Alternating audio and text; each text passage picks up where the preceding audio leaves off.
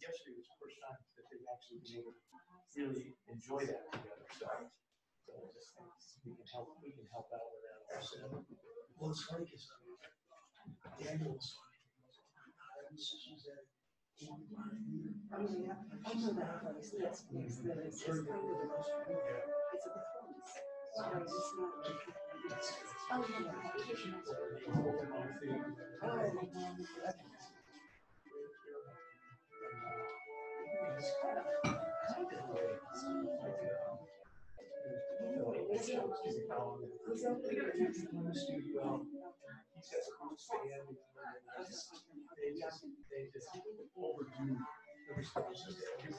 Good God, same way I was watching that, I was like, yeah, it's way over the top. So like someone did it.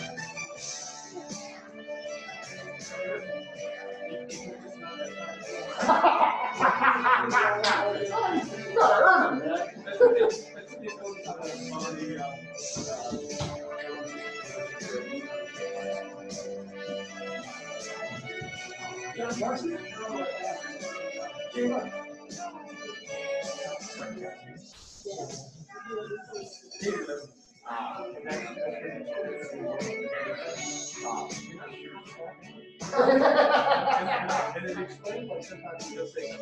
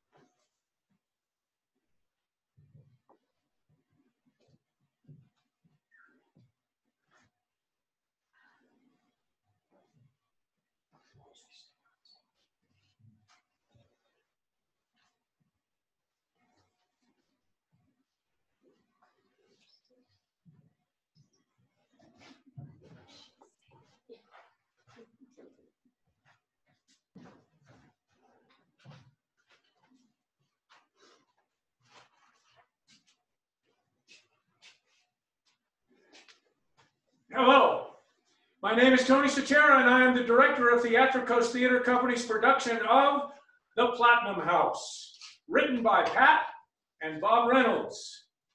Following this performance, we'll be hosting a talkback segment in an attempt to provide feedback to the playwrights and actors and allow you, the virtual audience, the opportunity to express your reaction to the show. So, please stick around. And without further ado, I present to you The Platinum House.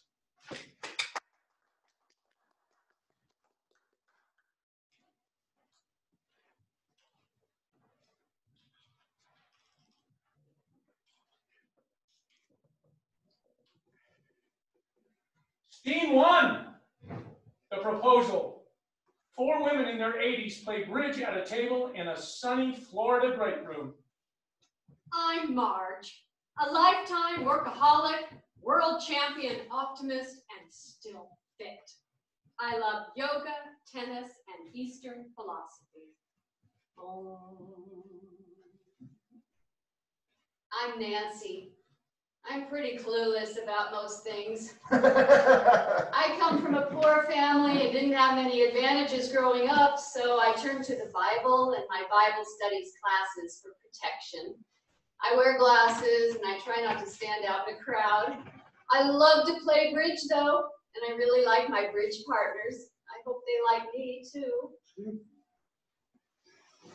I'm Emily. Some people say I'm dark. I say I'm a realist. A dark realist, if you will. My favorite book is T.S. Eliot's The Wasteland. Eliot was a realist. He was my kind of man. I'm Pat. I'm short like Napoleon, and I'm kind of a ringleader. My mouth definitely needs a zipper. And I hold the group together with a counselor's version of tough love. The things we had to give up in those days to please the male world. Political, religious, economic, and social. We played their game in the 50s, 60s, 70s, and 80s to get access to their world. And where has that gotten us? Men. Can't live with them. Can't have children without them. We're still second-class citizens, and we're old. We played along and were played, lost ourselves as nurturing women, and sold out the futures of our daughters' daughters. Access is everything. We only had access to what our husbands in the church deemed politically fit. I finally got a good hand, thank God. Big game and made it happen. We aren't doing dishes tonight. 4 hearts. Maybe it's an omen. The girls lay down their cards. Marge and Nancy have beaten Emily and Pat. I hate dishes. Do any of you have plans for the weekend? I'm going to the new Colin Firth movie. He's my favorite. I wouldn't kick him out of bed. Les Clooney was waiting in the wings. Pat, why do you always talk like that? Is sex your favorite subject? No, I prefer food and money. Oh, and what are you doing, Nancy? I have my Bible study group. How many times a week do you study your Bible? 6 times, but I'd like to go more. You know those are just stories, don't you? Jesus wouldn't lie to us. Oh, of course he lies to us. But you still gotta believe him. That's so silly. Yes, it is. Hey, I want to make a proposal. And don't say no in the middle. Hear me out. I gotta go pee. I gotta go pee. Nancy runs to the bathroom. Do you think she has a bladder problem? I think she gets nervous around us, especially when we challenge her beliefs. And that excites her urinary tract? Anyway, isn't that what real friends are supposed to do? The purpose of Zen is the perfection of character. Zen is as whack as the Bible. The perfection of character, please. Okay, maybe we'll just twiddle our thumbs while waiting. Jack and Jill went up the hill to fetch a pail of water. Jack fell down and broke his crown, and Jill came tumbling after. Oh, I love that part about Jack breaking his crown. Sorry, what did I miss? Pat was proposing that we have a sleepover and try a menage a quatre. That's silly. I don't even know what a menage a trois is. You're half right, Emily. I was thinking, we each pay exorbitant taxes, assessments, and maintenance fees, all live in big, empty houses. With the exception of this bridge game, I live by myself most of the time. Emily, you have 4 bedrooms. We could pay you rent, still have private rooms, and not be so isolated. That's crazy. We'd murder each other within a month. A week. I haven't lived with anyone in years, and I pray at all hours of the night. Would that be an issue for anyone? Does your head spin, or with vomit, or Bible verses coming out? Do you speak in tongues or spit out gibberish in Russian? Only on Sundays. Do you watch TV evangelists at all hours of the day with the volume loud? No, but I like to wash my feet from time to time when they're dirty and sing songs to the Lord and fish. Sing out loud. We shall gather at the river, beautiful, beautiful river. Oh, we shall gather at the river and drown all the sinners in mud. Oh, I like it. You have a melodious voice and catchy phrasing. You'll have to teach us that ditty someday. Fish? I like to pretend I'm one of the disciples fishing. That makes sense, like a fisher of men. No, I just like to eat fish. I got to think about it, Pat. I do have the only viable space, but I've always contemplated dying alone, usually by suicide. Not found for weeks, alarmingly smelly, very Virginia Woolf. Just me and my books in a room of my own. Not cliche. But you're right. Most elderly people do die alone.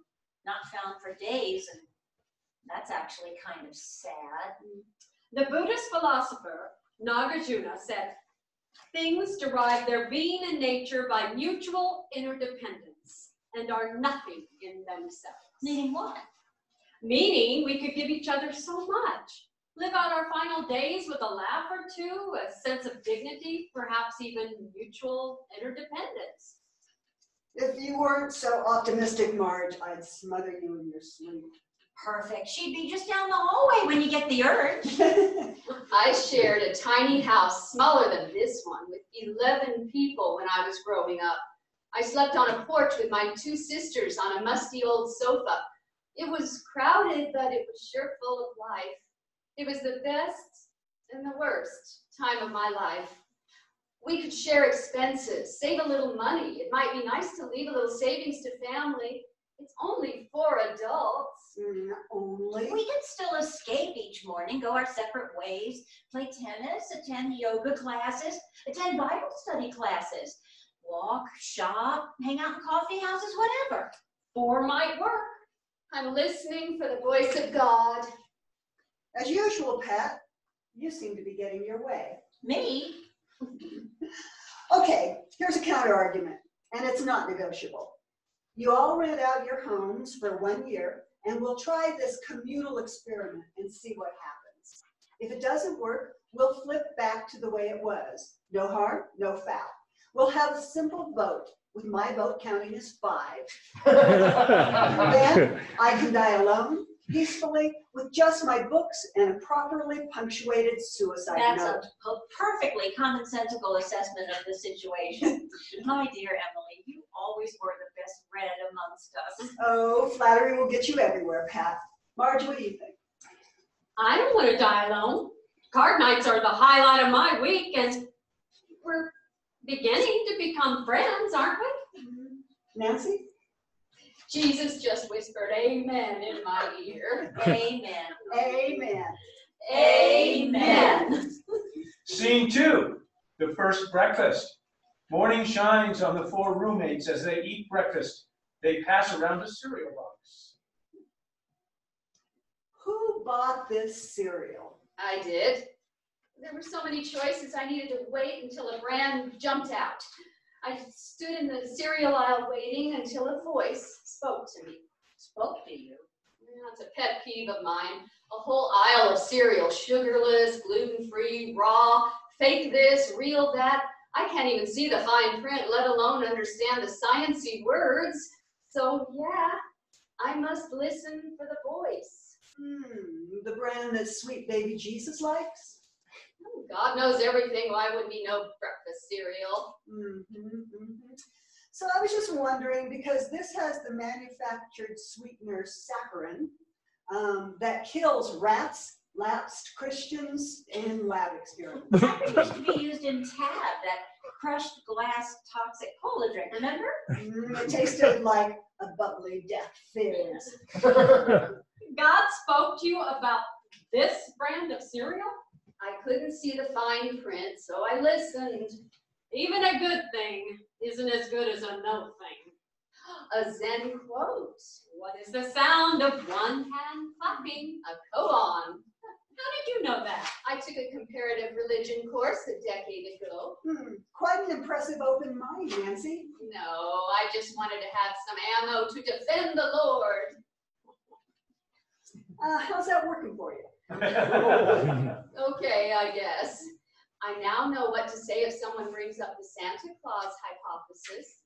I'm not going to even ask. I'm going to. What's the Santa Claus hypothesis? That Santa and God are both white-haired old men looking down on us, judging whether we've been naughty or nice, and bringing gifts based on our daily behavior. One's for adults and one's for kids. It's yin yang. Oh my God, if we survive this breakfast, we'll survive the entire year. But in the future, maybe bacon and eggs might be easier. It's like the first supper, but it's the first breakfast. I wonder if the disciples celebrated their first breakfast with Fruit Loops.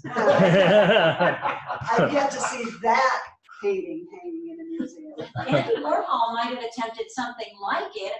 I think it was Wheaties box. He did soup cans. Why not Wheaties boxes? He did Marilyn Monroe, too. Everyone did Marilyn Monroe. Oh, remember, everyone, happiness is a warm puppy. Charles Schultz. Good for you, Marge. You see happiness everywhere, don't you?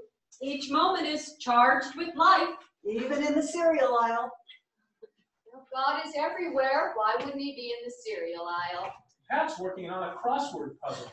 My pet peeve is when people younger than me call me sweetie or dearie, or worse, when they hold my hand crossing the street.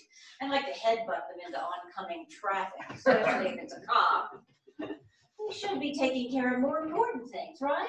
You mean like corrupt city officials? Don't get me started on Chicago politics. Precinct captains delivered the exact percentages that Mayor Daley needed for 30 years. Stalin would have envied his tightly managed bureaucracy.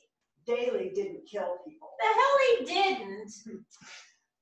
You might be more cynical than me, Pat. Anyway, my pet peeve is we elect representatives who don't represent us. Human nature is so easily corrupted. It's as if selling out was our national pastime. I can't figure out if life's a tragic comedy or a comic tragedy. That's how politics has always been. You're either with them or against them, and you damn sure don't want to be against them. The crazed writer poet Charles Bukowski wrote a short story called "Politics is Like Screwing a Cat in the Ass." Well, I wouldn't know about that. I never did such a thing. No, not. Poor kitty. That's like the crossword puzzle. What's a 5-letter word for sympathy? Would be Jesus. Devil. I have to run to the bathroom. Don't do anything without me. Nancy leaves. My Jack used to scoff at the way the political system worked. It put him into an early grave. He was so depressed he wanted to believe in the lies of the mainstream media and even faked it for the kids. But he was deeply unhappy inside. It ate him up. Stress leads to cancer. I tried to balance his depression with a false sense of happiness for the sake of the family. Nancy reappears and continues a thought. It'll be okay. I just know it will, whatever it is, if we just pray. Nancy, where do you think our original role models for God came from? Maybe those ancient exalted fellows who were the only ones allowed to read or write for 99.99% of recorded history. And why do we call God the Father? Would a father let 29,000 children die each day due to preventable illnesses, poor water access, and lack of food? I think not. If God was a woman, she wouldn't let that happen. Maybe we should let the children run the world. You can't shake my faith with your blasphemous notions. Really, children running the world. Do you believe Jesus is God? Of course I do. I don't know. I'm so confused. Well, life's confusing. But I'm happy when I read the Bible, and I love to get lost in the stories. You go, girl. Find that warm puppy and curl up next to him. The eyes with which we see God are the same eyes with which God sees us. I find correlations and affinities everywhere. Don't use big words to knock my religion.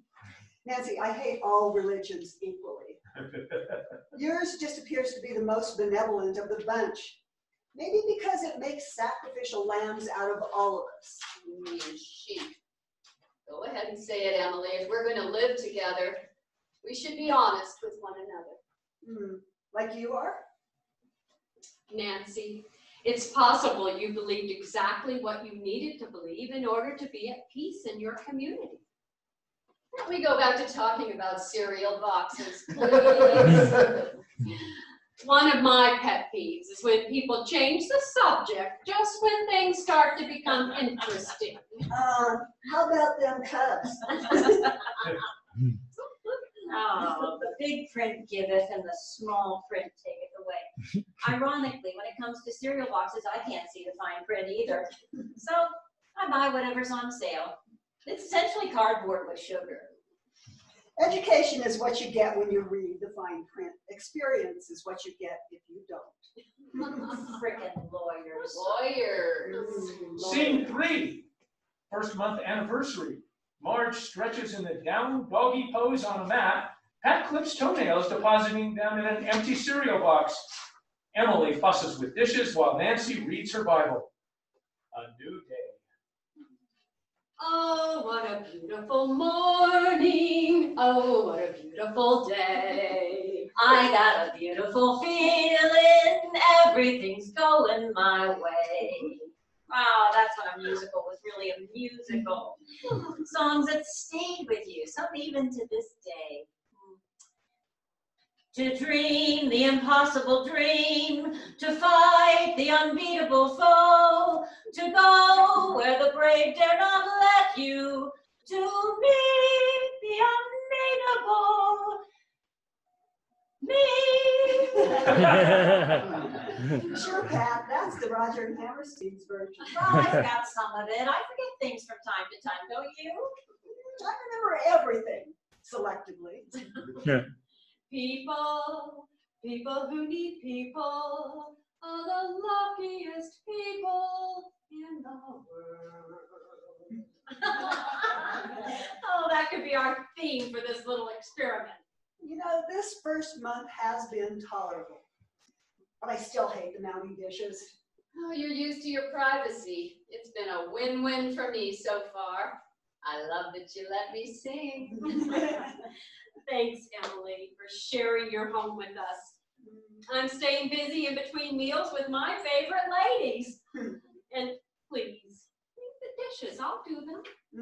Nope, I'm trying to grow. I hated dishes when they were just mine, and now that we've got 4 sets, I really hate them. But growth without pain never lasts. Right, Marge? You've been reading my Zen books. They're next to the toilet. You do love to hate, don't you, Emily? It's good to love something, Pat, but I'm working on that part of me as well. Hate is volatility awaiting transformation. Turn that hate energy into love energy. Yin yang, your internal perspective and your outer circumstances will change as well. Hate is love, freedom is slavery, war is peace. Orwell's 1984 is still the most pertinent novel we have. It takes the idea of doublethink to a new level. Ignorance is knowledge, truth is love, Trump is Biden. Cognitive dissonance for idiots? Hey, that's not a bad title for a coffee table book.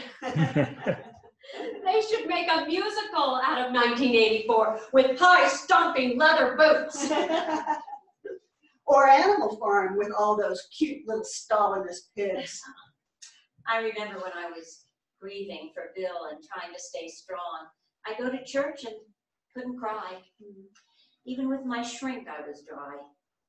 Then Les Mis opened and that show broke the dam. Sobbing the whole way. I saw it 4 times all over the world. It was my therapy. It cost almost as much too. On my own, pretending he's inside of me. Inside me? Pat's X-rated version of everything. I sometimes pretend, fantasize, whatever you call it, about another time and place and even Jack. Is that why batteries are always on your shopping list? I can't control my dreams, Pat. Sometimes the dam breaks and washes over me. The invisible world's a strange and wonderful place, and sometimes more real than this one.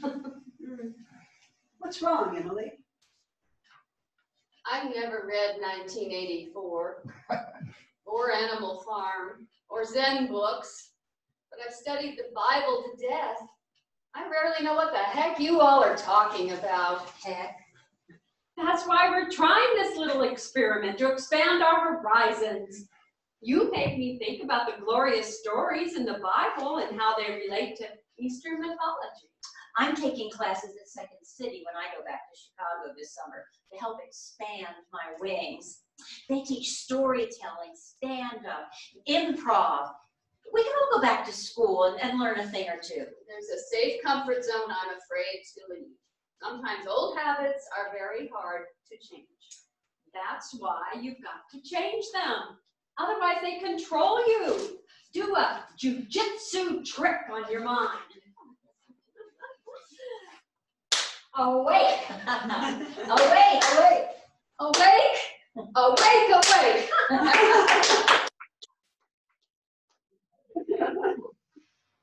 Remember when a standing ovation meant something? It was rare. It was only for the best of the best. Now Trevor Noah and Colbert get 2 minutes of mayhem just for showing up. It's crazy. It's undeserved. It's like kids getting trophies for everything under the sun.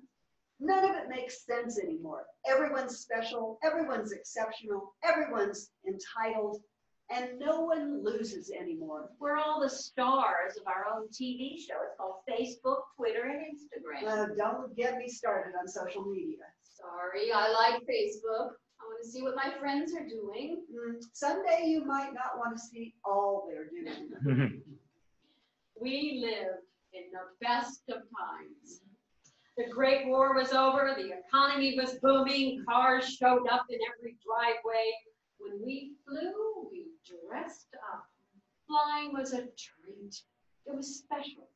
We were served dinner on white tablecloths, and the simplistic 50s allowed our backwardness to accelerate into the radical 60s. Touche. Let's not sugarcoat it. Gays were still in the closet, and we were prejudiced, but didn't think we were. We liked our black cleaning lady, but didn't pay her much. Sex was a no-no, and only after marriage, and only to make babies. Laughter in public had to be polite and ladylike.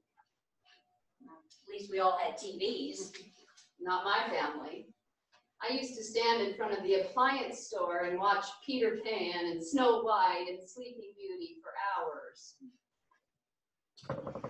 That's so sad. It was. Now we get to watch election coverage for years, 24/7, and ad nauseum until we're guilt-tripped into voting for the lesser of two evils. Nancy, were you ever resentful of your circumstances? I used to be, until I found Jesus. He was so much poorer than me, and all he ever wanted was for us to love each other. He practiced what he preached. Pretty simple idea that doesn't hurt anyone. Jesus was fine, but what they did to him and the direction organized religion has taken him is beyond wackadoodle. I know you love everyone here, Nancy, but deep down, do you feel any resentment for having less? No, I feel fine.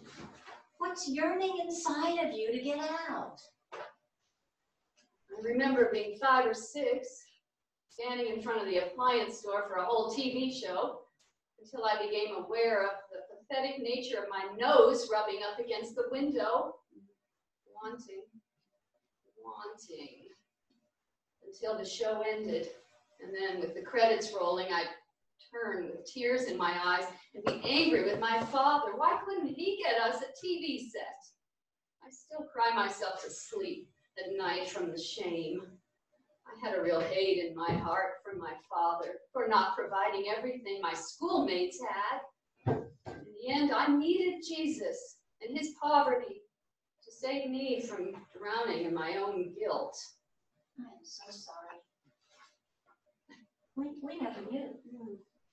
Nancy, you're the best. Your loving attitude keeps me upbeat and helps me be a better person. All I read about is death, and you have such a wonderful halo of light. I sometimes wonder why I worked my ass off all my life. I was afraid of not having enough. I just wanted to be normal and have all the attachments that go with being a good citizen. I was brainwashed into being the type of person I didn't even like. I missed out on my prime years chasing the dream. I'm only starting now in my final chapter to incorporate the yin and yang. You're lucky, Nancy, to have experienced the peaks and valleys fully in one lifetime. I never believed in myself. I always felt less than other kids. They talked about Christmas, birthdays, toys. We had nothing. I never felt pretty. I never flirted. I never looked good in a dress. I understand that feeling. I truly do. I felt that way inside, even though I had all this stuff on the outside. That's why I'm searching Eastern philosophy for answers to my inner hippies. My mom took me to get a graduation dress, and then told me I was short and would never look good in clothes. And I never have. Not even at my wedding. Oh, we're all so screwed. I'll never be envious again. We don't know a person's backstory until we walk a mile in their glass slippers. When we relate, we forgive. Did Jesus say that? I don't know, but that's how I feel.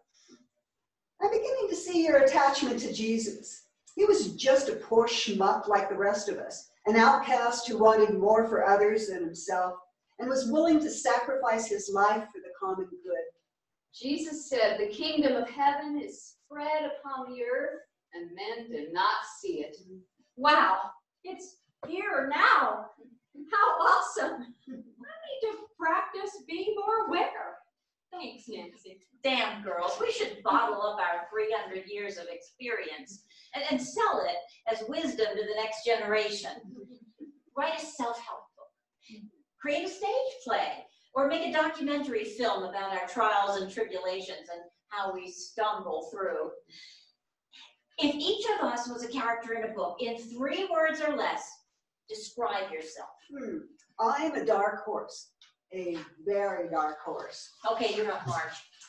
I'm a very steady Eddie. I'm a pain in the ass. That's 4 words, and you're a big pain. But a cute one. Oh dear, what am I? I'm totally confused. We have a dark horse, a steady Eddie, a pain in the ass, and total confusion. That might make for an interesting TV show. Do any of you think about death? I know I do. It's the only permanent date on our calendars. We go to great lengths to avoid it. Every ad shows us as perpetually young and beautiful. What I really need to know before I meet my maker is, why does our private hair go to public places?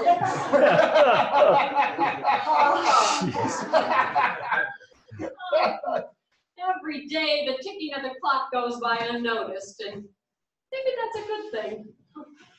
We can practice living more in the moment, each moment as they become fewer and fewer, but more and more important. If I were terminally ill, like my husband was, I'd stop eating. Or jump out of a plane without a chute, or step off an ocean liner in the middle of the Pacific. Swim until it's over, laughing at the cosmic absurdity of life. Dear sweet Jesus, that is way too violent. I want something quiet and peaceful for my friends. I'd like to wake up dead. Wake up dead? Yeah, like a good night's sleep that goes on forever. Continue the dream? That's a nice way of looking at it. A sleepover that never ends? Kind of like what we're doing now. We may not end up having much of a choice in the matter. Plane crash or ocean liner sinking. We may need to suffer. Oh, who decides that? And how can a so-called loving God allow such pain? I never understood this. And why is escape from that pain mostly outlawed? I'd love to be able to call up the spirit of Dr. Kevorkian to help me my exit. Hart Crane, the poet, jumped off a boat in the middle of the ocean. Hemingway used his father's shotgun, and Virginia Woolf walked into a river with rocks in her pocket. Even Jesus, metaphorically, suicided himself on the cross. Kevorkian went to jail for killing people. And Jesus went to heaven for killing himself. Jesus didn't kill anyone. Kevorkian was a martyr for a cause, who suffered and died for us all. How's that different than Jesus? He assisted in suicides that are now legal in 8 states. We should be allowed to have the dignity to choose our outcome when life, liberty, and the pursuit of happiness is no longer possible. 8 states will soon be 50. I just hope Florida catches up soon. Once corporations figure out how to make money off of suicides, we'll have friggin' drive-thrus. Surprised they don't just poison us with cereal and tab. Maybe they This whole conversation confuses me. Me too. A knock interrupts their day. Emily opens the door. Oh, Billy boy, what are you doing here? I have business in Miami, flew into Orlando, picked up a car, and wanted to see how my favorite mom's doing in her new gigs. Oh, gang, this is my Bill, my number 3 son. He'd be perfect. He wasn't a Republican. This is Marge. Marge, the golfer, the volunteer, and Zen Buddhist monk. You have 2 boys. Here's some golf balls. Bill turns and hands Sylvia Plath's Daddy and Other Poems to Emily. My phone conversations with Mom can get a little long, so even I know your reading habits. Emily, I got you a gift because you were kind enough to open your house to Mom. Oh, how did you know I was Emily? Your wardrobe betrays you. I haven't read this in years. Thanks, silly boy. It was Daddy or Elliot's The Wasteland. Mom says you love the classics. So I did a coin toss and picked Daddy. Fate always picks Daddy. Nancy has just made her 2nd joke this month. Bill pulls out a cup hat for Nancy. Nancy, the Cubs fan, bridge player, and the heart and soul of the Platinum House. Platinum House. That's what Mom calls this place. I wouldn't be surprised if she's writing a routine for Second City about all of her experiences here. She's probably hidden cameras in the plants and the toilets. She always has a project to keep her juices flowing. In fact, Shush, Bill, no trade secrets. Your mom told you everything about us? she has a big mouth. She's a bit of a show-off. She's the single biggest embarrassment of my life. Her mouth has a life of its own. It knows no boundaries. I mean, everyone's her audience. William Anthony Reynolds. Ouch. I remember that tone. I'm in trouble now. I just came by to ask you lovely ladies if I could take you out to dinner tonight. Oh, we're cooking, dearie. Oh, can we vote on that, Pat? No. And where's my gift, Bill? Haven't I always been enough? Bill's phone rings. He retreats. Is he for real? Where did you get him? He's perfect and so handsome. How did you train him so well, buying us all dinner? You just met my husband. Dead these many years, he shows up from time to time in the form of my son, Bill.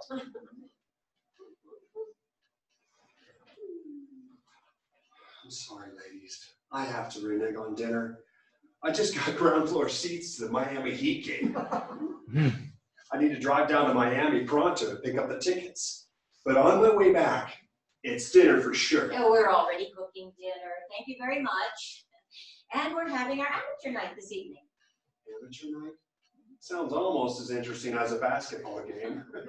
Is this another opportunity for Mom's comedy routines? Again, I'm sorry, but I'll see you all for dinner on the rebound. Oh. See, he's not so perfect. I heard that. I'd still trade for him. Me too. Me too. Scene 4, amateur night. Balloons pepper the ceiling. Salsa music fills the room. Wine bottles stand uncorked while the ladies wear costumes. I don't remember. Why did we agree to amateur night? This was a Pat idea thingy. Ah, yes. Bill recognized it immediately. Pat wants to practice her latest material on a live audience. We all agreed we're becoming too serious. Pat suggested this might break us out of that, and I, for one, am grateful to try anything new as long as it doesn't hurt another living being. But guests were your idea, Marge, not mine.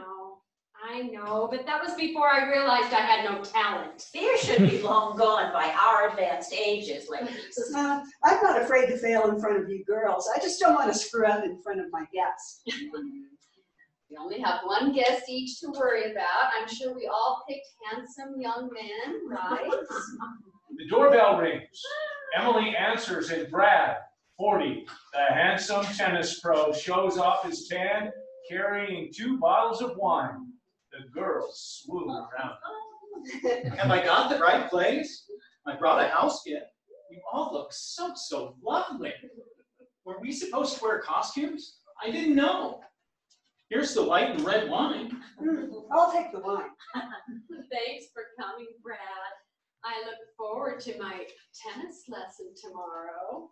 I saved you a seat right over here. I'll sit on the other side. Can I sit on your lap? 3 jokes in 1 month. I wasn't joking. Doesn't your religion forbid sex until one is married? I think it forbids it even after that. No, they just forbid us from enjoying it. Bravo, very funny. Am I the first guest in the room? Yes. We can wait until the others show up before we start the show. Pour the wine, ladies. I'd like to propose a toast to our one and only guest. What? No, really? I did get 4 very odd, very inviting invitations that seem a little redundant. Very inviting. Perhaps mine was a little overkill. Sorry, I do like to write. How clever you all are, and what an honor to be your one and only guest. More wine. A talent show was promised 4 times. Now I understand the wardrobe, ladies. Showtime.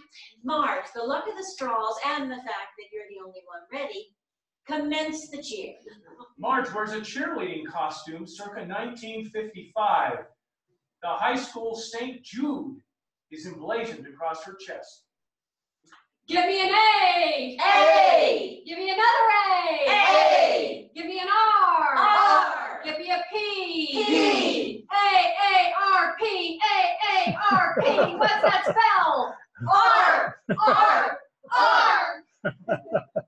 Marge finishes with the splits on the floor, much to everyone's astonishment. Oh, well done, Marge! You saved that uniform from back in the day? And you still fit into it nicely. Cheerleading was my thing in high school. I led a troop of young ladies who could do the splits on command. It hurts to watch you. My hip just dislocated. It got us all husbands in college.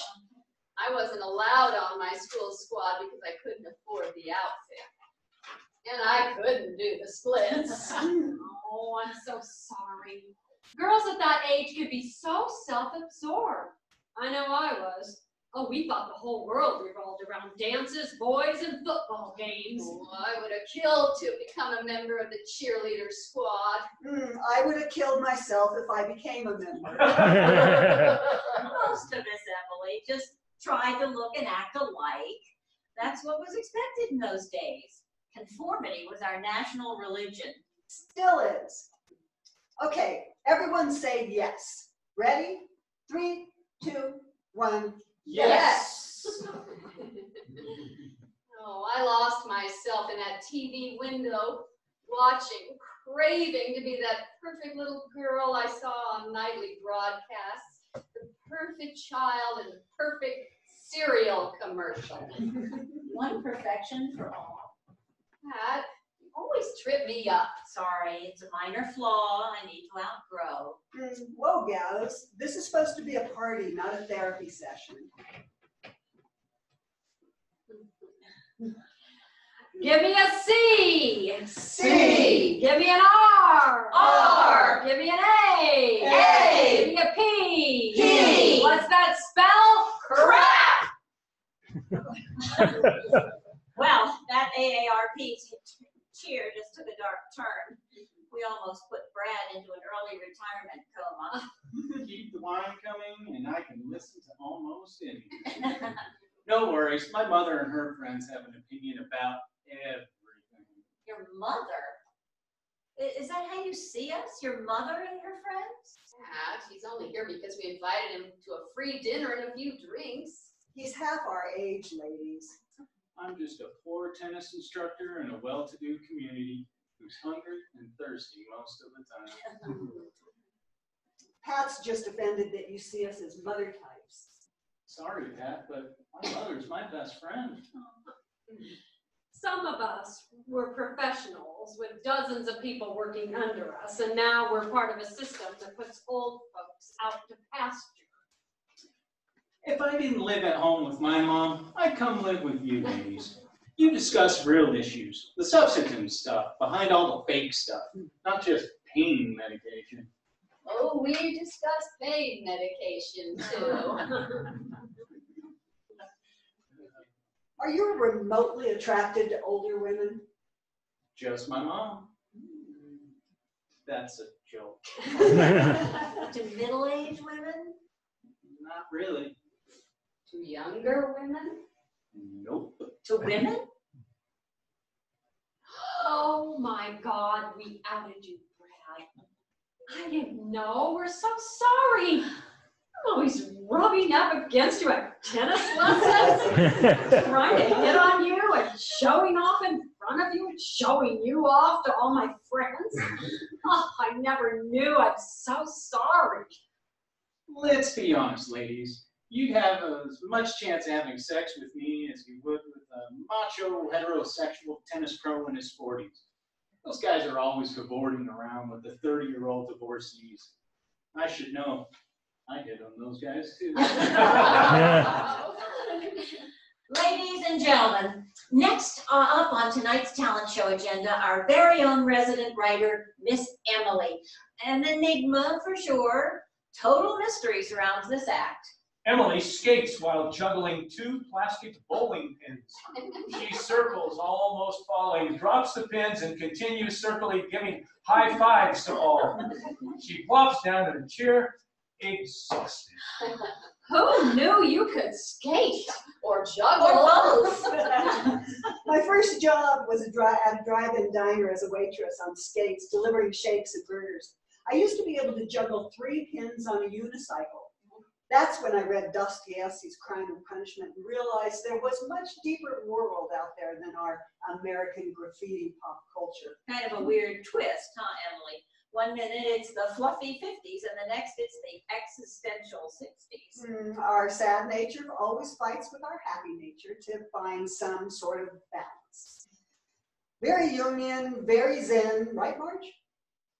I'm so relieved you're all here, providing some contrast to my brooding thoughts. Otherwise, I'd be lost. Some nights in the past, I'd walk around the house until first light and then plop down, exhausted on the sofa, and sleep all day. That is so sad. Balance is everything. Yes, it is. We shouldn't complain too much. We've had the best of times. We can complain, but we've got to be grateful too. That's why I turned my life over to Jesus, so I can stop worrying about everything. That seems like an abdication of responsibility. You don't need to think anymore? Is that what you're saying, Nancy? I mean, you might as well be dead. Wait, what? No, I'm totally confused. Do you ladies always carry on like this? It's fascinating. It keeps us from getting bored. Sorry. We have so few guests that we sometimes forget that they're here. Well, I, for one, am glad I live in a world where I can tell my friends I'm gay and they won't shun me. Although I don't dare tell my employer. So, yeah, lots of things have gotten better. Some things, not so much. Florida, unfortunately, is Florida. But you're so lucky to have found each other. So lucky to be able to say anything. Does your lifestyle bother your family? I think it bothers them more than they let on. That's terrible. I feel sorry for them. They're so programmed. Nancy dances to classic stripper music.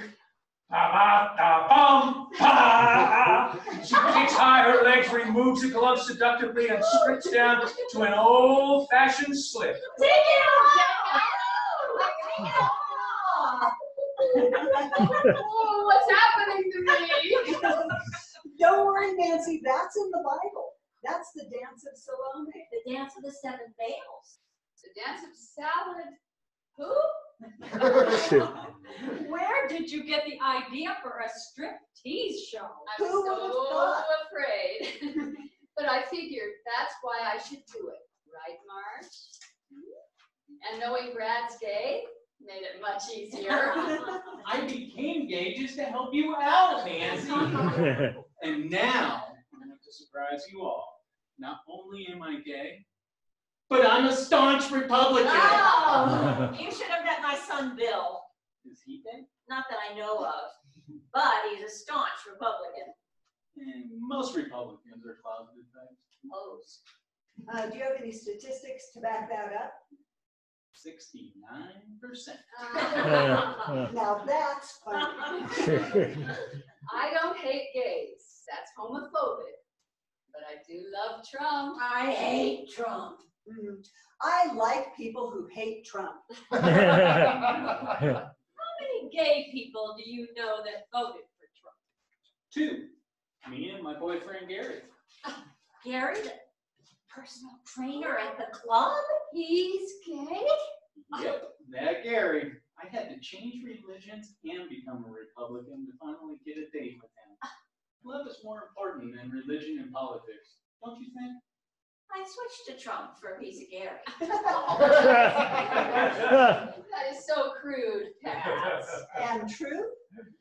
Next up, last but certainly not least, straight from Second City in Chicago, it's our very own Tina Fey Pat. You know, stand up is what I would have done with my life if I didn't have those 6 mangy kids. But seriously, folks, it's no picnic being 86. You wake up, the battle begins. You roll over and you gotta pee, right, Nancy? So you move or you pee. It all depends on whether you got the pens. So you do that, and then there's plastic bed sheets. They are mandatory at 80, and so is a petite vibrator. Am I right, ladies? If you were Catholic in the 50s, the biggest sin was sex, and the only birth control was guilt and girdles. Try penetrating one of those. My mom said men only wanted one thing. But she forgot to tell me what. And that very same mom said, Patricia, do you know why women don't smile during foreplay? Because there's never enough time. When I was little, she called the forbidden paradises up there and down there. At 12, they became known as no-no and never.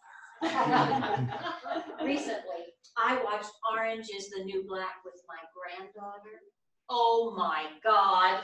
I finally know the difference between the 3 V's. Virgin, Viagra, and vagina. And it only took me a lifetime. Being 86 makes one obsessed with death. I Googled caskets, and they're so expensive these days. I tried pet caskets, and 3 popped up. There was Sexy Barbie. That's a pink car for a gay dog with Ken and Barbie in the front seat. That's a ride I will never take. And then there was Hello Kitty, which smells like kitty litter. For eternity? Ugh. And, but if I live 1 more year and shrink 1 more inch, I can purchase Fido's Hideaway for $49.95. Or maybe I'll just use a sandwich bag for my ashes. As time goes on, one understands less is more. You know, people ask me, Pat, how would you like to die? And I say, with a scotch in one hand and Haagen-Dazs dripping all over me. We are so lucky. Laughter unburdens the soul. I feel so light tonight. Thanks for ending the show on such a high note, Pat. When can I move in? You ladies are adorable. I can show you a trick if you want. It's my only real talent, I think. Besides changing my religion and becoming a Republican, it's what won Gary over. Go for it, Brad. I hope it's another striptease. He puts a cherry stem in his mouth and pulls up his sleeves and retrieves a coin from his pocket, holds it up, and presto, gone. Finds it in Marge's ear. A quarter for your thoughts. Gary likes that sleight of hand technique. Brad pulls out the cherry stem tied in a knot. I think Gary likes the tongue thingy. You have no idea. Oh, I hope this night never ends. This has been so much fun. We must declare a 5-way tie. All for a tie, raise your hands. Best night ever. You're such a good soul, Marge. I know I will feel so much lonelier at home with my mother, seeing and feeling the gracious, loving vibe of this house. Amen, sister brother. Amen. Scene 5, the Come to Jesus meeting. The roommates lounge around. Pat eats ice cream directly from the container. Marge and Nancy compete, adding puzzle pieces to a Buddha statue, while Emily is buried in a comic book. Hey guys, we need to have a come to Jesus meeting. Sounds interesting, Pat, but you can come to one of my Bible study groups anytime if you want. And it's called a come to Jesus meeting because it's supposed to be honest, revealing, and forgiving. But more importantly, we'll save thousands in shrink bills and unload our excess baggage. A psychiatrist? I've never needed one. Or was it a psychologist? I'm not sure what the difference is. One dispenses pharmaceutical drugs and the other pharmaceutical advice. At least a psychologist pretends to listen before they dispense drugs. Let's listen to each other, give feedback, forgive, and save money. I'm all for saving money. I went to a shrink for 20 years and all I got was a certificate of completion. Completion of what? 20 years, 50 visits a year, 1,000 sessions, $100,000, and 1 million mother's little helpers. All for what? What a waste of time, money, and guilt. I needed to go to a psychologist for a year just to forgive myself for going to a psychiatrist for decades. We all fell for that crap. Maybe Nancy knows something we don't. At least Jesus is mostly free. What exactly were you thinking of having us do, Pat? Girls, we're all getting to know each other. Why don't we sit around and be honest about our past and see where it takes us? Unburden any lingering mistakes and give ourselves a clean slate. Tell secrets. Stop stepping on eggshells? Stop being phony? I kind of like that. It's so not me. I've lived alone for so long that I haven't shared a single important thing with anyone. It may be good for us. We each share one secret, one wound that might cleanse our ledgers. Perhaps in the process we can help each other. Hey, but can we pour some wine first? Nancy pours the wine. Okay, if someone says something and one of us is unclear, we can call bullshit. And that person will have to defend their point of view. Why would Does we? that sound reasonable to you? Oh, why would we question someone's story? Pat doesn't want to let us off the hook before we shuffle off this mortal coil. And seeing how she's our resident counselor, what do we got to lose? Okay, I'll start. But let's also promise that what's said here stays here. So we're not afraid to share, okay? Okay. So one day I had a revelation. My mom and dad should never have married, and I shouldn't be here. My mom was quite a beauty, cultured and virtuous. My dad was handsome and loved all things rugged. Mom was an ardent Catholic, and Dad was an ardent nothing. They had 5 quick kids, and Mom got bored and missed her cultured life. So when the World's Fair opened in Chicago, the biggest event ever, and Dad couldn't take Mom, he asked his best friend. Well, they went, drank rum, cooked up, and Mom got pregnant. She had an abortion and was excommunicated from the Catholic Church, not for the infidelity, but for the abortion. So years later, she went to a bishop, confessed her sins, and was absolved. Then she went back to church with a vengeance every single day. So when I decided on my own to become a Catholic in high school, my mom was really, really proud. In my sainthood, I had 6 kids, and Mom adored me. But then after my Bill's premature death in 1984, nothing seemed logical. There were priests who abused children, poor people who had to choose between no sex or too many kids. So I just stopped going to church. Mom was livid because I was a huge part of her redemption. One day, years later, I got a message that said, "Your mother's dying, come." So, of course, I flew to her bedside, heartbroken. I placed my hand on her chest, and she pushed it aside, took 2 shallow breaths, and died. My mother feared a human institution more than she loved me. It all haunts me now. But my mother needed someone to blame besides herself, and I'm glad I was there for her. She rejected you on her deathbed? She pushed me away in her final moments. My mother made me who I am, warts and all, and I forgive her. She was passive-aggressive, but I'm to blame too. I withdrew. I still hope to find some peace before I die. Saying it out loud helps. Don't ever push anyone away.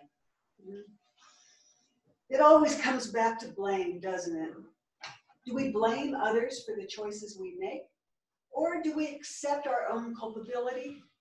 Do we learn from the past, or are we condemned to repeat it? I just want a little peace of mind when I close my eyes for the last time. I didn't know we were going to go so deep. Oh dear. I'm not sure I can come up with anything. Nancy, it sounds like you need to go next. Okay, I want to get this over with. The truth is I never got married. I just told everyone I did. If I had a husband, I'd be normal. Old maids alone are suspect. I made up the name Peter. If I had known it meant penis, I would have picked something different like Willie.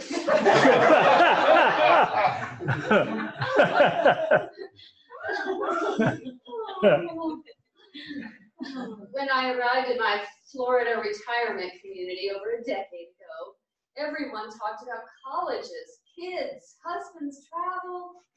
I felt like I had nothing, so I created a new me. I took bridge lessons, cooking classes, joined a book club, and hid in my Bible studies classes. When I met you all, I was so afraid I'd fail again. I just continued the husband story to fit in. I'm sorry. Forgive me. That's horrible. You're so funny, level-headed and consistent. We're lucky to have you in our communal experiment. We were all born with silver spoons in our mouths, and that's done nothing for our characters. The Gospel of John said, in the Gospel of John, Jesus said, "You shall know the truth, and the truth shall make you free." I lost that teaching somewhere along the way. You're a good egg, Nancy. There's more. I lived in a small town in Nebraska where everyone knew everyone. My dad was a bartender. We lived above a tavern. We had an outhouse, and my mother sewed curtains to make a little money. I knew I was smart, but I always felt stupid. Growing up, I was ashamed of my upbringing and my parents. And now at 85, it's almost over, and I have not done anything with my life but lie. We know so little about each other. What did you do before the retirement community? When I turned 18, I became a secretary. and worked for the same company for over 50 years. Edward, my boss, well, I helped him as best I could, you know, making reservations, buying beautiful gifts for his wife, giving advice. He wanted no relationship with his son Eddie, just because he smoked pot. Well, I convinced him otherwise. When Edward died suddenly, young Eddie stepped up and took over the business. Edward left me a good pension, but I'll cry when I say this. Young Eddie called one day out of the blue and gave me 20,000 shares of the family stock. And that was my ticket to a comfortable retirement. Were you in love with Edward? From day one. I think I hid it pretty well because Betty liked me and invited me to all the family functions. I guess Edward never saw me looking. I lived through small moments of light touching, a hand, an elbow, moments that I interpreted as more than they were. I lived through Edward's family. I needed a family to survive all those decades. How brave. We must adapt to survive. That's so Darwinian. So the Bible thing is more of a shield you hide behind? I cling to it like a close friend, like my only friend. Jesus was celibate, so why couldn't I be? Bible studies where I found a community of people who didn't judge me for my past. I guess that's the only real qualification. I guess the only real qualification is to be a sinner. I do like that about Catholics. If you show up on Sundays with a plump envelope of money, they'll forgive you for anything. I am not that cynical about the church, Pat.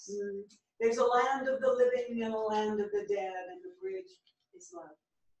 Uncooked people delight in the gaudy. Well-formed people delight in the ordinary. Which are we? I think we're ordinary sinners. But we can also forgive, can't we?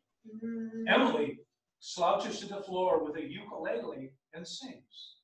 My depression is my confession. My confession is my depression.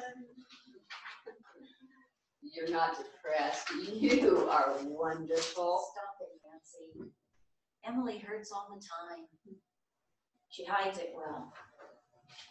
Are you still taking your meds? When I remember. Okay, here's my past taboo story. My dad abandoned me when I was 7. He hung himself. I have taken medication in the past, but it's always seemed to make matters worse. As a child, I was told to buck up. How do you outgrow seeing your father swinging in the garage? I wanted to see a counselor, but Mom said, no shrinks in my family. That's how she dealt with it. Like it never happened. I hid inside my books.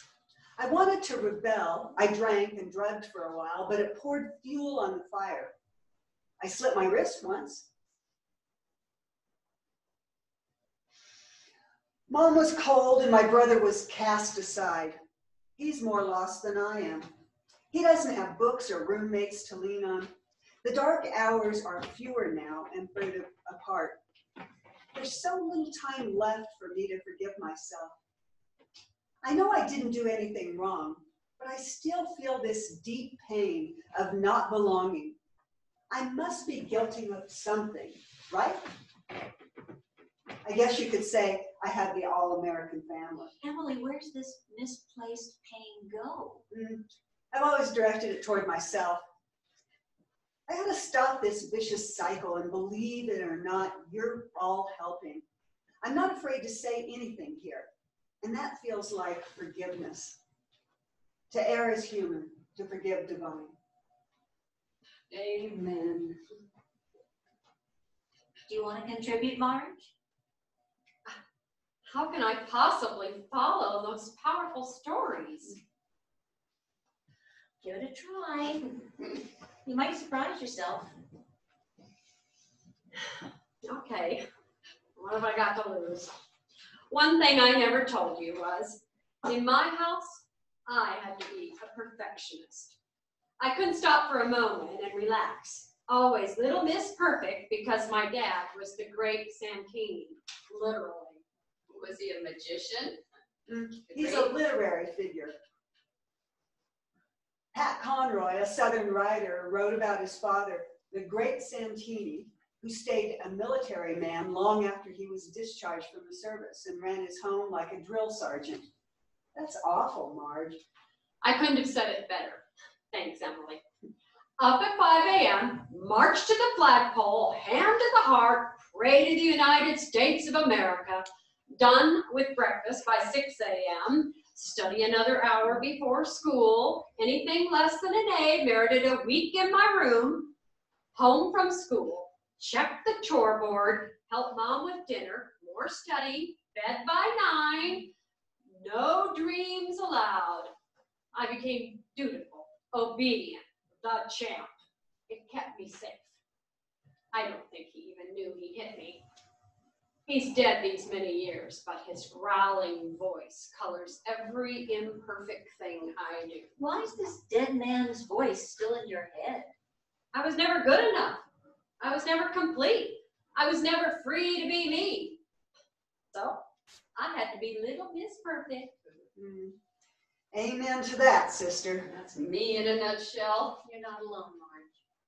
Something happened to each of us that affected our natural development and stunted our full potential.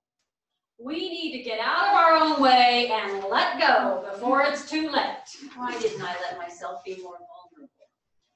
Maybe each of us only gets the baggage we can handle. Maybe we should hug more and talk less. Maybe. Scene 6, Amelia's visit. The ladies read books and magazines. Amelia bursts through the front door, packages in hand, followed by a serious-looking short man, Jones, in a chauffeur's uniform, carrying more boxes. Oh God, she's here. My Amelia, the private contractor's surveillance expert.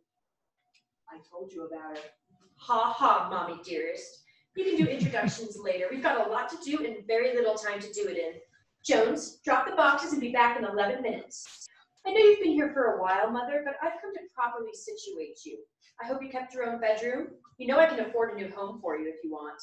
You don't need to share your house with strangers. They're not strangers, they're my friends. How quaint. We're settled in. Thanks, sweetie. All right then. Peapod will be dropping off a delivery every Tuesday. It's healthy gourmet meals, and if you want to work it into your diet, you'll live longer. The junk you can get yourself. Sweetie, we only eat junk. We're trying to die off as soon as possible to financially benefit our greedy heirs. You must be the Stuck up bitch say what? What? Is Jones your lover? Here's a list of the local doctors. I researched them all and ranked them from best to worst. They're concierge doctors, very well respected. Send me the bill, Mother. Interesting. That was a denial about Jones. No, it wasn't. Are these local doctors expensive? Starting Monday, you'll receive the New York Times, Wall Street Journal, USA Today, and the local papers, so you won't have to fight. We love to fight. It keeps us young. Amelia, we don't want the periodicals. We have everything we need. Mother, I don't have time for your objections. Amelia, are you so nice to everyone? I try. People who don't understand sarcasm are awesome. Oh, my kids would never try to run my life. Nor mine. And if they did, bam, bam, bam. You're welcome. I was born to help. Ta-ta, Mother. I hope the situation goes well for you. Kick them out if you want. I have very competent lawyers. Say hi to Jones for us. Oh, she scares me. She's a cannibal. I get the New York Times.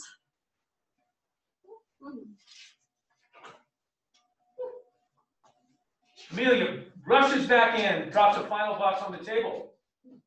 I almost forgot. I brought a gift for you. It's a lifeline. Don't ever take it off or you'll die. That sounds like a threat. A lifeline. It's a medic alert system attached to your body. I don't want to thank her. I want to obliterate her. When did she become so controlling? Oh, I can't entirely blame her. She's been taking care of me since she was 3. She used to run warm, not hot baths. She's always put the pieces of the puzzle back into place for me. Maybe we can donate our lifelines to a retirement Ah, community. Well, at least let's have Amelia back to plan our funerals. She means well. So did Hitler. She's not that She's pretty bad, and I don't have kids. And you love everyone. I know, right? Like 3-day-old fish. 3 weeks. 3 months. bad. I did indulge her a little. A little. Scene 7, Pat's birthing story, a new day. Pat lays down phone in disbelief. Grandchildren. Can't live with them. Too late to abort them. 16 is a lot. You were a rabbit mama. Yeah, I did eat a lot of salad when I was younger. After schmoozing me, Dylan said, "Oh, Grandma, I've missed you. I think about you all the time." Then he asked if he and his 3 pals could come by for spring break. Fortunately, because of our situation here, I got to say, "Sorry, no room at the inn." In the past, I would have occasionally indulged. Then, of course, after the call, I felt that weird strain of Catholic guilt. I can't blame him for trying, but saying no to grandkids has become an art form refined over many years. Last year, my 3 granddaughters came to visit Disney World, and me. They begged to go, and of course I paid for it. It was over $1,000 for 2 days. You're both blessed to have them. I know, you're right. Sorry. Sorry, Nancy, but it's like they're conditioned to want and demand constantly. Where does that come from? Children are not born that way. It's not them, it's TV, movies, and 24/7 advertising. Pat, can I ask you a personal question? Shoot. Why did you have all those kids? The Pope made me do it. Oh. He forced me to avoid sinful condoms, illegal according to the Catholic doctrine. Through the art of use of guilt, we abstained, waiting for the monthly rhythmic sessions, avoided protection, and created a private army of little Catholics. We're still blaming, aren't we? You could have abstained. Or used a vibrator. Are you kidding? It was a drought until I got married, but once the floodgates were open, I was off to the races. Once I got the hang of it, we put a trapeze over the bed, and every night was a contortionist freak show. That sounds like it might be dangerous. Only if you do it right. I think Pat was kidding. Well, sort of. Pat, what's your children's birthday story? Oh, I'll give you the short version. Married in July 1959, sobbing in October, "I'm barren!" But alas, that was just the raging hormones of a pregnant woman. Robert arrived in July 1960, Joe came in August 1961, Ginny in February 1963. I was exhausted, befuddled. What to do next? Practice birth control and go straight to hell? So I went to a priest. Did he get you pregnant too? No, but he suggested, with all the weight of the Pope behind him, that we try the Catholic family rhythm plan. It goes like this. You can have sex the first 3 days of the month, a drought, and then sex the last 3 days of the month. It worked for 3 months, and then bam, I was pregnant. Remember, this was a plan created by creepy old men in long red dresses with slippers. Make it sound like pedophiles. You think? Later, I delivered twins. 7 and 8 pounds 3 weeks late and 6 minutes apart.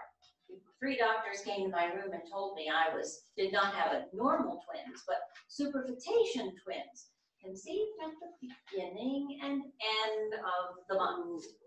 That was it. After that come hell or high water. I ate the pills like it was candy every day, sometimes twice a day. But like a slug, I forgot them spring when Bill and I went to the Kentucky Derby, and in the deepest, coldest snow of 1967, I delivered Katie. 6 kids, 6 years. You finally got a vibrator, right? No, but the IUD that just been invented, and it became my personal savior. That's the story of Jesus. 6 kids in 6 years, and the church abandoned me. Are you kidding? All they wanted was future donations, a bigger diocese. And all I wanted was to take walks and read a book. The truth is, I never wanted kids, but that program was not built into the system. Get married, have a family, get a house, a white picket fence, blah, blah, blah. I don't regret it, but I was held captive to an old narrative. I made sure they were all fed, clothed, and loved, but they each missed out on the intimacy that they deserved. That's my biggest regret. You can't give what you ain't got. You're being too hard on yourself, Pat. Bill's an angel. It's not that I didn't love them. It just felt like I didn't make the choice. Like it was made for me somewhere out there. No wonder you're you. What's that supposed to mean? Get a vibrator. I wish I had a child, even an adopted one. Hiding inside another family for a lifetime shouldn't have excluded me from being a mother. You always put things in perspective. Okay, girls. I need your 300 years of wisdom on something. My granddaughter, Danielle, says she thinks she might be gay. What does that even mean? Maybe she's confused. Do I encourage her? Discourage her? Or what? I know Jesus says it's wrong, but maybe he's wrong. Jesus lived with 12 men, disciples who would do anything he wanted, including wash his feet. Yeah, true, but And he lived with a virgin. 13 dudes, and Mary's still a virgin? Something ain't adding up here, girls. Maybe they were all gay. Or maybe just Mary. Like Danielle. My Danielle is a beautiful, sweet, and caring person. Jesus loved the outcast most. He didn't trip people up. He loved them all equally, didn't he? Marge, try talking with her. Communication is missing from most relationships. I asked her what's confusing her, really. Communication can't hurt. I'll try talking. Scene 8, the Last Supper. A dinner table displays a festive meal. A birthday cake for Marge with 2 big white candles shaped like an 8 and a 4 contrast the chocolate frosting. That was delicious. I've never had lamb chops quite like those, glazed to perfection. And in the cream spinach, did I taste nutmeg? Yeah, Mom's recipe. She may still be the best cook ever. Her pies were to die for. Why didn't you make one? Because I was too busy buying a birthday cake. My mom was a good cook, up until Dad disappeared her. Disappeared her? She wandered around the house like a zombie. She stopped contributing because Dad always put her down. Years later, I found out she and the postman met secretly on Wednesday afternoons. I'm so glad she had some joy in her life. Maybe Dad sensed it. Maybe that's why he was always so angry. He wouldn't associate with anyone. He got more demanding, more abusive until she finally disappeared. When I was 15, she died of heart failure. Oh, a broken heart. That's so sad. Happy birthday to you, Marge. You are a miracle. We all are. We share so much in common. Happy birthday to you. Happy birthday to you. Happy birthday, dear sweet Marge. Happy birthday to you. Oh, I'm pooped. Thank you, one and all, for the best year of my life. We started this little experiment near my last birthday. Who'd have thought we'd still be here now? I don't want this adventure to ever end. I'm going to read a little Zen and crash hard. If you cannot find the truth right where you are, where do you expect to find it? Won't you stay for one small sliver of cake? I'll have a big piece tomorrow. It'll give me something stupendous to dream about. Marge exits. How does she do it? Up before all of us, golf, tennis, and she's hiked her 10,000 steps before dinner. She must think the great Santini's still watching. She's too good to be true. I think she's right. This has been one of the best years of my life. It's never too late to grow. Well, good night, ladies. Good night, friends. Night. Scene 9, the final curtain. Emily cooks. The morning ritual is in full swing. Pat attempts to sit in yoga posture on the sofa while doing a crossword puzzle. Nancy enters with her hair fixed, looking sexier than ever. Oh, last word, 8 letters ending in L, regarding attitude toward life. Grateful. Bingo. Do you know what I'm fixing this morning? Pray tell. Pizza eggs. Oh, what's that? It's pizza crust with tomatoes, cheese, pesto sauce, bacon, and eggs over medium. Probably not the healthiest meal. I could add kale. And never you mind on that kale. Some of us don't want to live forever. Smells like dinner. Where's Marge? Probably doing 5,000 steps before breakfast to show off. She was going to pay bills this morning. I'll check her room. Pat disappears. We hear knocking and calling out, Marge, in the distance. Pat runs back to the living room, stricken. She woke up dead. She woke up dead. What? Oh my gosh, she woke up dead. Emily and Nancy leave the room. We hear gasps and they return. Emily has a diary in hand. Why do the best always die first? When I grow up, I want to be Marge. She saw everything so clearly. I need to sit down. This can't be real. This can't be. All this time, Marge kept a diary beside her bed. We're not going to read that. We should read some of it. Let's vote. Maybe it can help us understand a little. Nancy, just the first and last entry? Emily opens a diary and reads as Marge's voice fills the stage. Day 1, I'm here. I'm used to living alone, having things my own way, but the extra money will come in handy. These are fascinating women, experienced with full lives. Nancy never seems to put her Bible down. Emily hides near the sink, and Pat thinks she runs the show. Time will tell, but patience is a virtue. So I'll watch and wait and keep chugging along. Zen is the art of doing nothing well. Wow. She really saw us clearly from the start. She sure did. Now here's what she wrote last night. Day 364. Great meal tonight. Pat's mom's recipe. I think I overdid it. I'm exhausted, but in a good way. It was the best birthday of my life. I feel so light. I've made lifelong friends. Nancy's putting her Bible away and becoming one of the gang. Emily's hiding less in the dishes, and she's damn funny too. Pat even votes sometimes. They get me. They really get me. That's all you can ask for in life. A few friends who really know you. No reading tonight. Off to bed, to the great dream world in the sky, and a big piece of cake in the morning.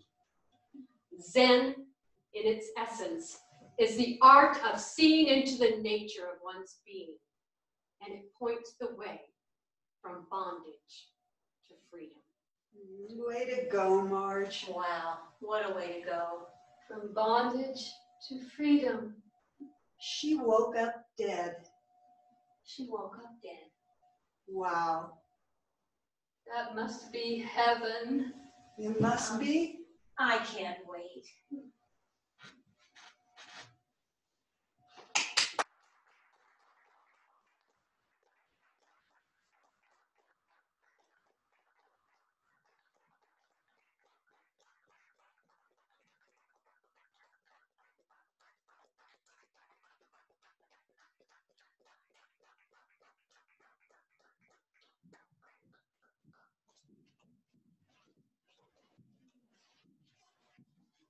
Thank you all for your attention. I'd like to introduce now Bob Reynolds to moderate our talk back. Bob? I'm very grateful to everyone who's put all their time and effort into this. My mom's play is something that came out of her life experience, and the structure and the characters are riffs on her life experience and her friends she's known. As I watched the play as a co-writer with her, I wonder if each of the characters would come up and at least talk a little bit about whether they feel that their arc does have, in a one-act play, a true beginning, middle, and end. And if there's any suggestions they have for Pat, it would be awesome to put them forward. Now, be helpful. Let's go in the order of introductions. Of scene one, yeah. This is Linda Sotero playing Marge. Talk to this camera. But you want to Just elaborate on your character and whether you feel there's a full arc there, fully developed. Oh, yeah, no, I really enjoyed playing this character. I just felt like the character was very well developed, and she, there were a lot of, she was complex, but fun, and I just felt like, yeah, she went the full arc for sure. I mean, I don't know what else to say. I really enjoyed the character, and I'm really glad I got to play this particular part. It just felt right for me, and I enjoyed it. Virginia Brown as Pat. I'm Nancy. I mean Nancy. I have never gotten that straight though. That's Nancy. Well, I would say absolutely a full arc.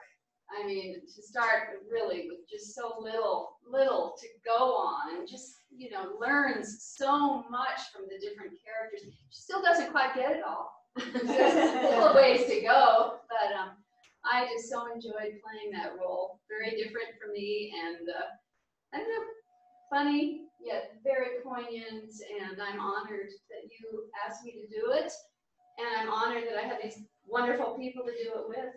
So thank you. I would say yes, definitely. Ann Cummins as Emily. Yeah, Emily definitely had a full arc, and she started out in a dark place, and really, I think the play was built around her being open to community, at least from my perspective. I loved playing Emily's character. I loved her humor, and what I also really loved was the way humor brought us all together. And I didn't know that. We practiced this on Zoom for a few weeks before we came in here. And I didn't realize how funny all of the parts were and how beautiful the timing was. So it was just a joy to read the play. And I really did love Emily and loved her darkness. And I love T.S. Eliot too. And Kelly Gibbs as Pat. Well, it was truly an honor to play Pat, and I would love to meet your mother sometime. It was. I loved her character, and I identified with her character because I do need a zipper, and I do stand up, and so I could really get into the part, and so it felt full to me because a lot of the characteristics of Pat that I identified with myself were all represented in the play. I also loved how she bounced off of all the other characters, and the characters were so beautifully written and so distinctive. And it was really fun to be the big mouth in the play. And have fun with it. Thank you. You were a great big mouth. You want to hear from them? Yeah, I mean, please. I'd love to. Matt Morales as Bill. Well, thank you. It was, it's hard to find an arc for me in 3 or 4 pages, but definitely I enjoyed watching the development of this play over time, especially from what felt like, it was immediate, like these ladies knew that they had a bond already. They took that bond and put nitrous in it almost, and to see that go each week from one level. It was not 2-dimensional. but it definitely went to like 6 dimensions by the time we moved here. I could just see the audience. I could feel the energy of what an audience would be doing in this environment. And truly, I think it's obviously a reflection of how hard these ladies have worked, but also how well Pat and you have put together a script that gels so well. Daniel Wilson as Brad, is what I call Chad for the last. Kind of like what Matt was just saying, having the smaller role, but it was kind of fun because my character actually kind of going from the dreamy guy that they have their hearts on to, by the way, I'm gay. So it was kind of in that small frame, was able to actually do the art. But I thank you, Tony. I had a blast doing this, and as Matt said, it was great. You guys have the 4 ladies in there. You guys, it was great seeing the banter back and forth, and you guys did such an amazing job. It was a lot of fun. Thank you. And Amanda Delano as Amelia. I think I probably had the least amount of arc for my character. Probably. But what was nice was having this contrast showing how, you could be closer than you are with your own family, with your friends in this, especially the way that you've all come together within just a year of knowing each other. And Amelia is so different from who Emily is that you don't even expect her to act that way. And having worked in a retirement home, in my 20s, I've seen that. I've seen the children coming in and they feel like they're doing good for their family, but they really are just completely oblivious. They have no clue, like just butt out at that point, And it's something we all need to be aware of is, the compassion versus the taking care of. They're 2 completely different things, so. I'm curious, do you think it works as a one act with a sort of complete follow through?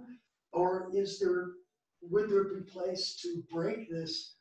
And it's opinions and to throw out there, because Bob and I talked about that 90 minutes roughly, it could probably go either way. I'm just curious as to what.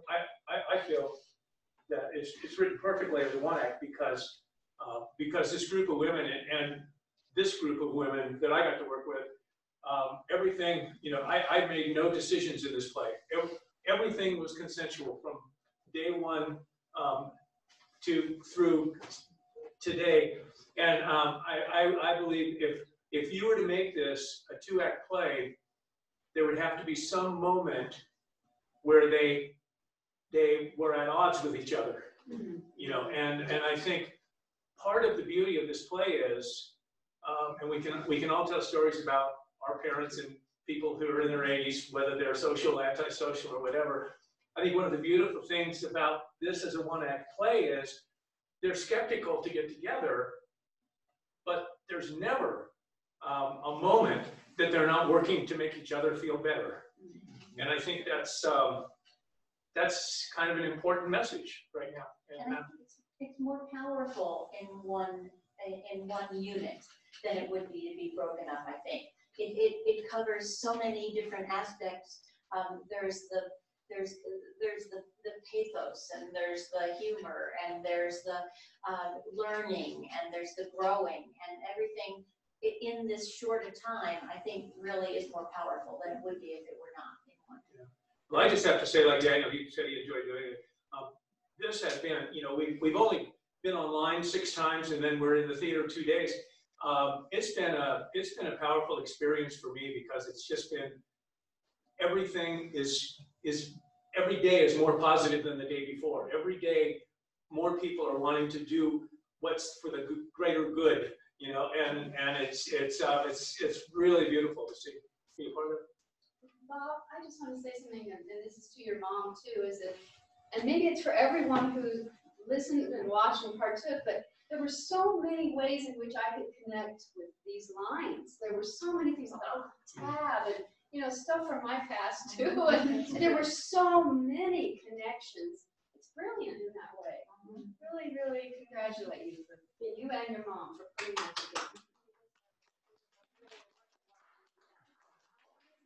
I just want to also add that I think it did work well as a 1-act, and I think someone kind of mentioned this, and I'll say it also, that I really like how you and your mom, hopefully hopefully she's watching now. You did a wonderful job of making 4 distinct women, well, all the characters very distinct, but for us, for the 4 women, you created 4 distinct characters, and it was easy, at least for me, and I think they felt the same way, to bring our characters to life, because you gave us so much to work with, Right. and you could see that we were each so different, and that made it more fun. But thank you. Yeah, and just to piggyback on what Linda says, I really appreciated how these characters were not stereotypic. Old people in an old folks home. You know, I mean, they talk about abortion, they talk about suicide. These are tough women like we know our mothers are. And I really also appreciated the sense of moving into a chapter where to lie sort of falls away. That becomes not important anymore. And to tell the truth becomes very important. And, you know, I mean, there's just a heartfelt need to be real. And I really appreciated that. I think it's because all of us are approaching the end of life. And in that, well, with one notable exception. but because of that, everything becomes Hi, can you hear us? more profound and more important. You know, you don't want to mess. I can hear you. Pat is on the line, Oh, great. but I don't know if you can hear her. I'll put you up as loud as you'll go. Go ahead and speak. All right, can you hear me? Yes. Okay. I think you all did a fabulous job. I appreciate it and all that you put into it and all this practice. Now to you, Robert. A lot of me disappeared, and all of you who know him know a bit of him appeared. We would have these sessions, and I'd say, Robert, damn it, 80-year-old women don't talk like that. 80-year-old women don't talk about that stuff.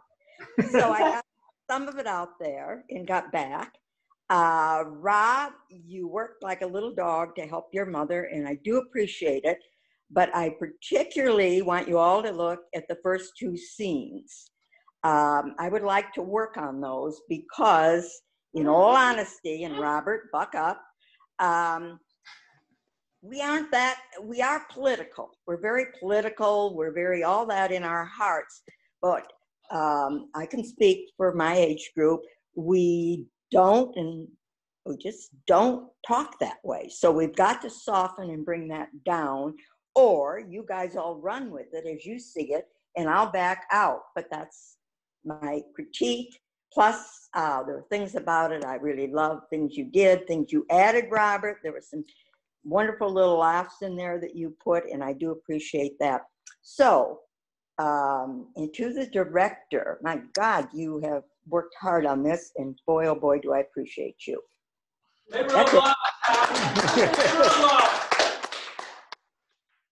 Well, I gotta tell you, with Mom, the fun part is I would read the script and I'd play all the characters, and she'd say, Rob, this plays a lot of talking. It's a lot of exposition. And I'm like, Mom, that's what it is.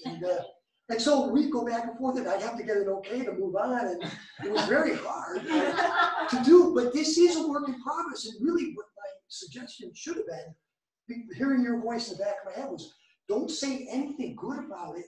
Let's let at least rip one part for his and you want to take apart. Because that's what my mom will appreciate, is the constructive criticism that gives it another notch, because I think this is something that she and I will still work on for another year or 2 or 3 or whatever we've done already. And so I'm just as grateful to everyone here, and maybe that would be a fun thing to hear, Mom. I don't know. How would you improve the character that Yeah, I appreciated everyone's good words, but what I really need is what they would do, what they saw, what occurred to them in their heads about how to improve it. That's where we have to go now. I'm all for applause, but I really appreciate a good critique on this.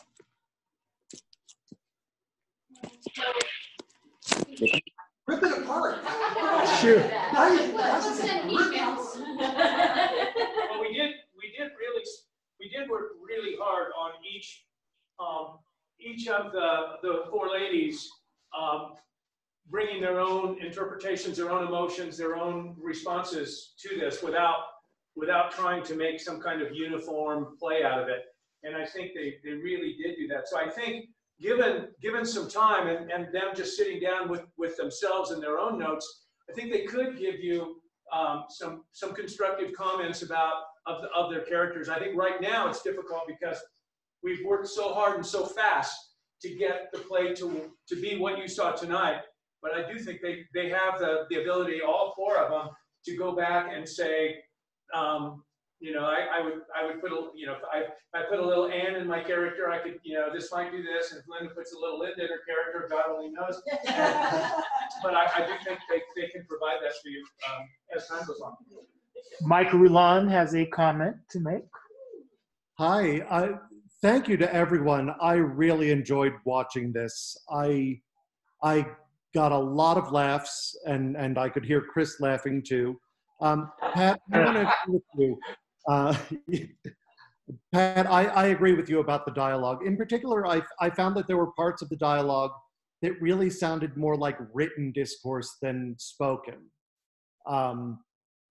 And I think that it would be good to sit down and just do some workshopping and find some ways to reword these things to make them sound a little bit more like how people of your demographic would actually speak.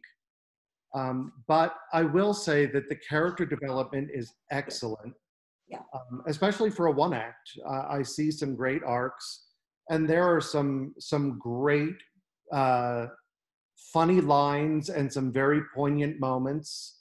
And Linda, why do you always get to die?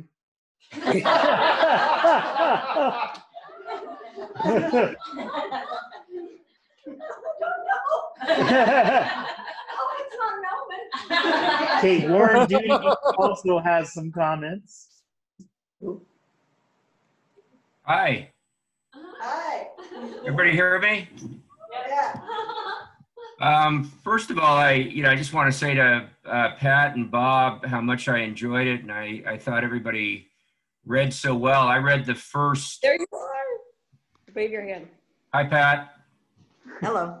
I read the first draft, I think back in July, but I did want to say, you know, in regard to Pat's note, that when I listened to it today, the one scene, and Bob, don't disown me because I don't want to get into a political discussion with you, even though I agree with most of your politics. That scene 3, like Michael said, is it's like a series of talking points. Every other scene has an objective. You know, you got the one scene when Brad comes in and it's the talent show, and you've got the come to Jesus scene. You know, that's the objective in that scene. You've got the Last Supper. You've got that objective in that scene. It's scene 3 that doesn't really have a clear-cut objective. It's characters are. They're not really talking to each other. They're talking out at the audience. And I would either trim it or I'd find a way to create some kind of, some kind of objective that they can all work off of. That I find the reference to Mayor Daley and Chicago politics interesting, but they're in Florida now, and Florida is so political in its own right and problematic that if they're going to talk politics, why wouldn't they talk about some of the issues that exist there right now? And so I just wanted to piggyback on Pat's note, which I agree with. Okay, Robert, sorry. But one other thing real quick. My favorite part, Pat, here, the stand-up routine. The stand-up routine was just great. Do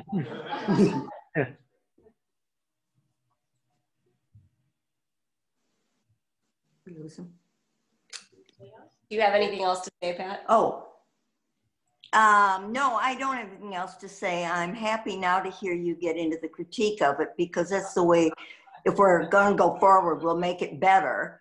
And guys, we've only got about a year to do it because I'm not planning on being around forever. So let's get going. Finish this baby off.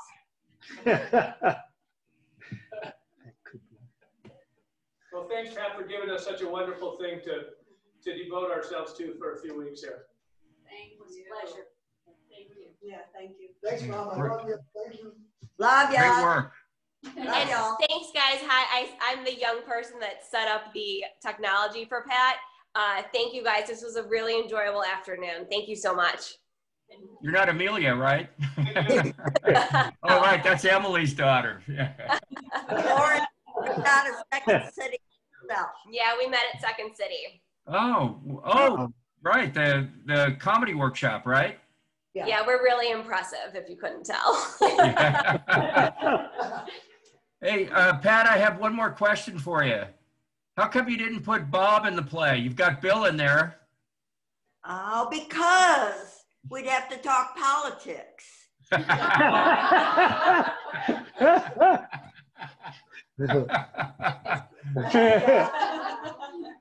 reason why is because I am so much like you, Bob. It's Great true. stuff. Should we wrap? Okay, if everybody is amenable, I think we'll wrap this up and call this a fantastic night for us. We're all going to go celebrate with our illustrious playwright here. Pat, I wish you could be with us. And thank you all for joining in tonight to our play. Thank you.